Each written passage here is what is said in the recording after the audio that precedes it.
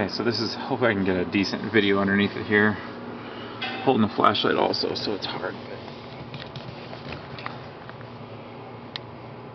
But you can see there's no rust up here. The only thing is that that bracket has not been painted, so it looks like, I guess you'd call it surface rust. But up here, that's not rust. What that is it's a foam pad.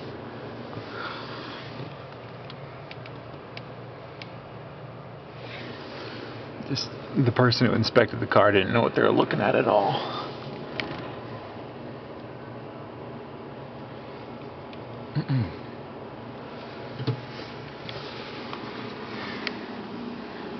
And then here's the top of each of the door pillars here. It's clean as far as metalwork goes, no rust. The paint's not the best, but that's pretty easy to fix.